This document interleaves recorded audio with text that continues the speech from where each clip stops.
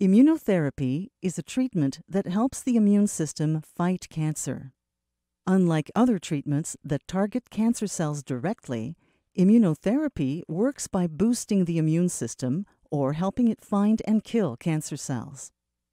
Immunotherapy works better for some cancers than others.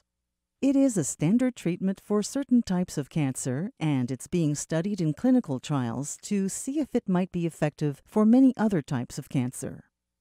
The immune system is your body's natural defense system. It's made up of organs, tissues, and cells that work together to fight off infections and diseases.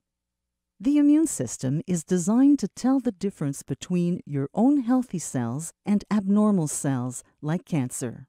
When immune cells find an abnormal cell in your body, the immune system responds to it, usually by removing those cells. But the immune system doesn't always work the way it should. Some cancer cells can hide from the immune system by making themselves seem like normal cells.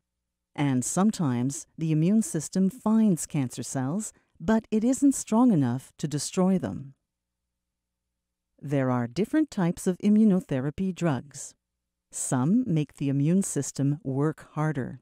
Others help the immune system find cancer cells more easily. Immunotherapy drugs are usually given through a needle in a vein. You can experience side effects from immunotherapy.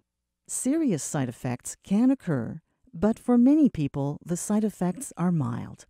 That's because immunotherapy is less likely than other cancer treatments to affect healthy cells. Everyone experiences side effects differently.